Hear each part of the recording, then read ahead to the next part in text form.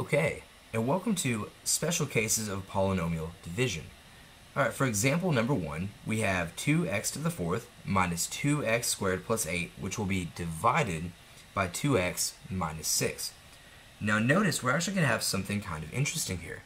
Why is this considered a special case? Well, when y'all look right here, I want you to ask yourself, what's missing? Well, if you said that there's no x cubed, you would be 100% right. And when there's no x cubed, what it means is there's actually a 0x cubed in there. And similarly, we have the same thing here. We could say that there is a 0x that is missing, or that's in between the negative 2x squared plus 8. So, how do we account for something like this whenever we appear to be having missing components? Well, the way that you want to do that is you actually want to use a 0 as a placeholder. And what do I mean by that? Let's go ahead and set up our long division. Remember, step number 1, we will always rewrite this. And I'll go ahead and write 2x to the fourth, and in red, just to really illustrate this, and I'll put plus 0x cubed, okay? And then we can go ahead and write minus 2x squared. And then in red, we can write plus 0x. And then back to blue, of course, we can finish out the problem, plus 8. Now notice, if you don't write those, you're actually going to run into a lot of issues. So in doing polynomial division, wherever we don't have a term, we're always going to fill it in with a 0. Okay, now let's go ahead and begin solving this problem as normal. We have 2x to the fourth divided by 2x, so 2x to the fourth divided by 2x. And those cancel away, and x to the fourth divided by x is x cubed. And I can go ahead and write x cubed right up there. Alright, remember we then take this and we distribute it back through. We have x cubed times 2x, which will give us 2x to the fourth, and x cubed times negative 6, which will give us negative 6x cubed. Notice that when we go through this, we are going to subtract away that entire step right there. And so a negative times a positive is a negative, and a negative times a negative is a positive. And once we distribute that negative, it goes away. Well, 2x to the fourth plus negative 2x to the fourth is 0, and 0x cubed plus 6x cubed will be 6x cubed. And then we drop down our negative 2x. Now notice something, I've done this kind of differently. I did all of this in the same color as opposed to doing the steps by color. I'm now going to switch to a different color as we repeat the process, okay? So I see we have 6x cubed divided by 2x, so 6x cubed divided by 2x, and 6 divided by 2 is, of course, 3. We'll have 3x squared. So I go ahead and put up 3x squared. Now notice something. I now have to distribute that, and 3x squared times 2x will give me 6x cubed, and 3x squared times negative 6 will give me negative 18x squared. And from here, we're going to subtract all that away. Well, a negative times a positive is a negative, and a negative times a negative is a positive. And we have 6x cubed plus negative 6x cubed, which is 0. We're doing this right. And negative 2x plus 18x squared, which will give us 16x squared. And at this point, I drop down my plus 0x. Okay, let's go ahead and switch colors up again. And really like, of course, I like this UT burnt orange. We now have a 16x squared divided by a 2x. And we know that 16 divided by 2 will give us plus 8. And x squared divided by x is just x. Now when I go to distribute this back through, I'll have 8x times 2x, which will be 16x squared, of course. And then I'll have 8x times negative 6, which will be negative 48x. Of course, I now have to subtract that away, and a negative times a positive is a negative, and a negative times negative is a positive. And notice here, we have this. 16x squared minus 16x squared is a 0 pair, and 0x plus 48x is, well, 48x. So I can go ahead and write 48. Oh, I'm sorry. Got ahead of myself there. You can go ahead and write 48x. And lastly, we can bring down, remember we'll drop that plus 8. Okay.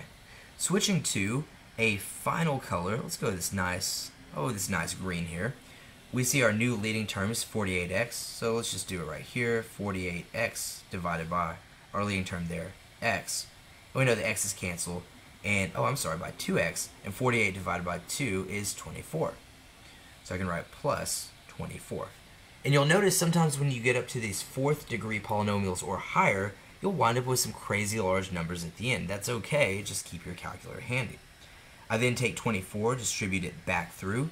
24 times 2x will be 48x. And then 24 times negative 6. Well, let's use a calculator here. I'm quite certain it will be 144, but let's just test it out. Negative 24 times 6, or I'm sorry, the reverse, positive 24 times negative 6 will be negative 144. Hey, perks of being a math teacher. Well, guys, I'm now going to subtract that, and we see that a negative times a positive is a negative, and a negative times a negative is a positive, and I get rid of that negative after I distribute all the way through. Well, 48x plus negative 48x is 0. We're doing the right thing. And 8 plus 144 is going to be 152. And you'll notice that we have here a remainder. So we can say this. We can say plus 152 out of our original divisor of 2x minus 6. 2x minus 6. Alright guys, and there's our answer. X cubed plus 3x squared plus 8x plus 24 plus 152 over 2x minus 6. Alright, let's see a second example. Okay, we have example 2, where we have x cubed minus 1 divided by x minus 1. Now let's go ahead and check this out. How in the world are we going to rewrite this? Well, I'll write my x cubed, and then wait a second, I notice that I'm missing an x squared. So I have to write plus 0x squared. Plus 0x, because I'm missing an x term too. And then, of course, we go back to our normal color, minus 1, and this is all being divided by x minus 1. Well, slightly different shade, oh well. Okay, so just remember, whenever you have any sort of missing degree, x of any sort of missing degree, you're going to have to fill it in with zeros in the meantime.